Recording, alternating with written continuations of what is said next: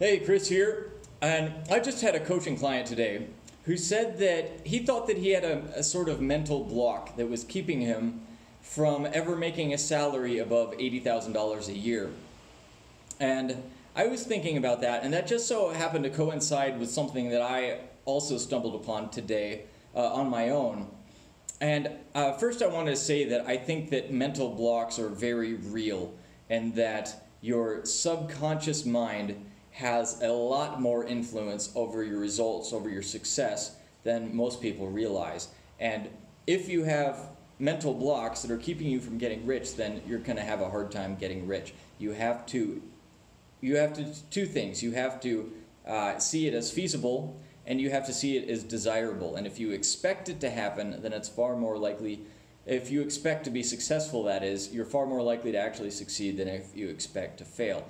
Now, modern society, modern Western society, does everything in its power to brainwash people into believing that being rich is equivalent to being evil. Right? Everywhere we look, there's something about how evil rich people are. In fact, my mentor Myron Golden tells me that by the age of 18, a kid that turns 18 in America has seen, on average, portrayed in film and movies, has seen 10,000 people be murdered by rich people. Through, because the rich guy is always the bad guy, right? And he always goes around murdering people, right? And that gets filtered into our subconscious. Well, I had a startling realization of that when I was going through BuzzSumo today. If you don't know BuzzSumo, awesome marketing tool. If you're into marketing, buzzsumo.com. It keeps track of all of the most shared posts on the internet. And so I was going through the most shared posts, anything with a headline or a title with the word rich in it. And the results were startling. I have it up in front of me here, so let me read you some of the titles here. Rich, and this is, by the way, these are organized by the most shared to the least shared, right? These aren't the latest. These aren't what the news outlets are trying to push on us necessarily. These are the ones that are catching on. These are the ones that are most popular, the ones that people are sharing on their Facebook and their Twitter and their Reddit and whatnot. So, rich businessman proudly kills 2 baby elephants and poses for pictures. Brunei's ultra-rich monarch adopts harsh Sharia punishments. A 70% tax on the super rich is more popular than Trump's tax cuts.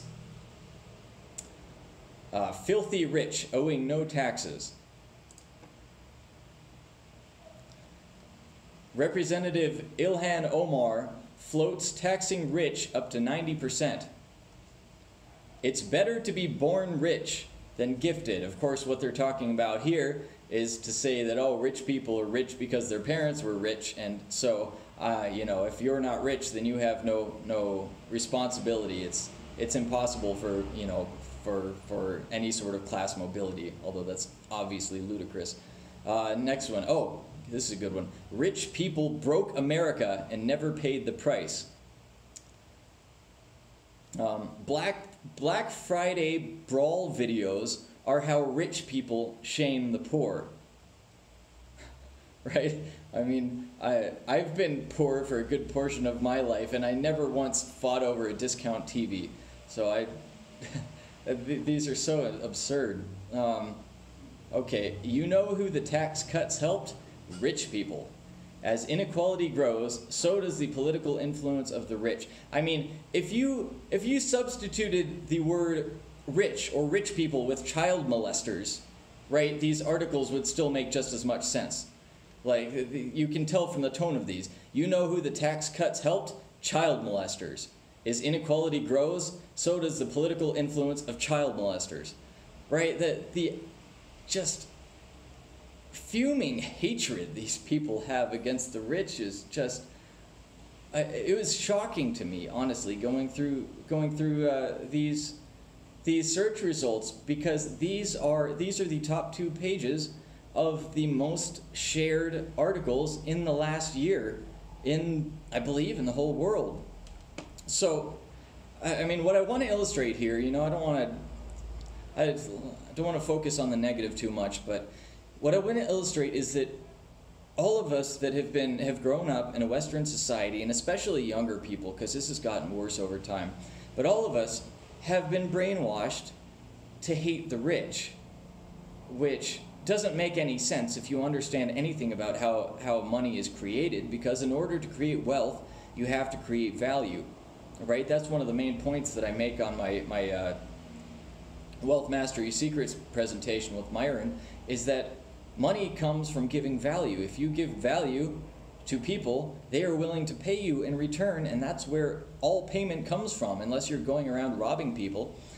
So if you believe that rich people are evil and you hate rich people, well, that's going to make it pretty difficult for you to become rich, if that's what you want to do. And you know, a lot of people recognize, at least on a surface level, they recognize consciously that being rich is a good thing, that there's no reason to hate the rich, or at the very least they think that it's neutral, that a rich person can be good or bad. I think, you know, I can demonstrate pretty conclusively that it shows more good than bad to be rich, for sure. But yeah, even if it's seeped into your subconscious, which it probably has if you've undergone years and years and years of cultural brainwashing like this, so it's going to hold you back, right? If you subconsciously believe that being rich is a bad thing, then you're going to have a pretty hard time convincing yourself to put in all the work, go through all the uncertainty and the fear and the facing up to the people who tell you can't make it. There's a lot that you have to go through in order to be rich, and if you don't even see it as a good thing, if you think that it's something evil, then yeah, you're going to have a really hard time. So you need to do your very best to unbrainwash yourself, or at the very least, quit brainwashing yourself further. So what that means is be very careful about what information you consume. Myron suggests not watching the news at all, which is probably a good idea. I mean, a lot of these titles that I read are news headlines, right? Journalists absolutely despise the rich, and they push that on you in every opportunity. So don't watch the news, or at least keep it to a minimum, and be careful about what entertainment you consume, right? Because a lot of entertainment, a lot of movies, a lot of TV shows are portraying over and over and over again, beating into your heads the idea of the rich villain who is oppressing all the poor peasants. And then one last note is that if you are going to be rich, just be aware in advance that a lot of people are going to hate you for it. A lot of people are going to be jealous of you, but those are going to be the shall we say, morally lesser people who are prone to that sort of thing. So don't worry about it too much. You'll be able to find people that are on a similar level to you, including a lot of poor people who look up to the rich rather than hate them. And those are the poor people that don't stay poor very long.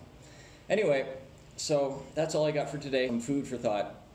Got any questions or comments? Let me know.